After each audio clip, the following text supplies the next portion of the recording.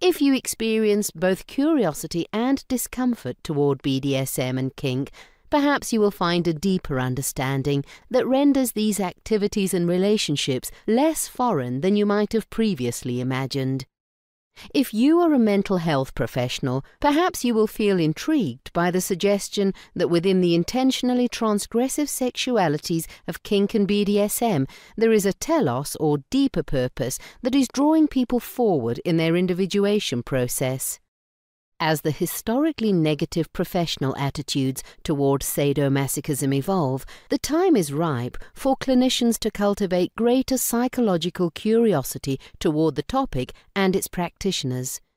Historically, from the early days of psychology, starting with Richard von Krafft-Ebing's Psychopathia Sexualis, sadomasochism and related forms of what today we would refer to as alternative sexualities were regarded as perversions or pathological disorders. In the final years of the 19th century, Sigmund Freud pioneered the field of depth psychology, which introduced the concept of the unconscious. He proposed that what society condemned as perversions were in fact variations in human sexuality, that is, referencing sexuality's polymorphous nature. And that which was esteemed as normal sexuality was but one of those variations.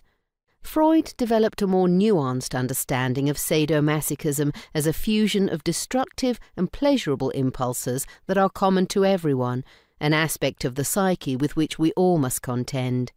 Jung and Hillman developed their own theories of the psyche as an autonomous, unseen collective force that appears through primordial fantasy images.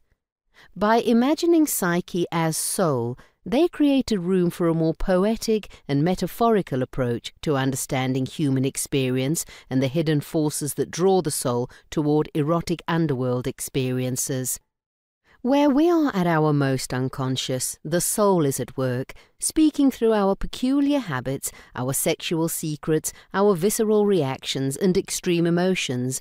And so it is reasonable to pursue a line of questioning here that posits at the beginning that in BDSM and kink, where we find arguably the most extreme, the most intense, and the most imaginative expressions of human sexuality, the soul is at work, seeding the imagination with its extravagant fantasies.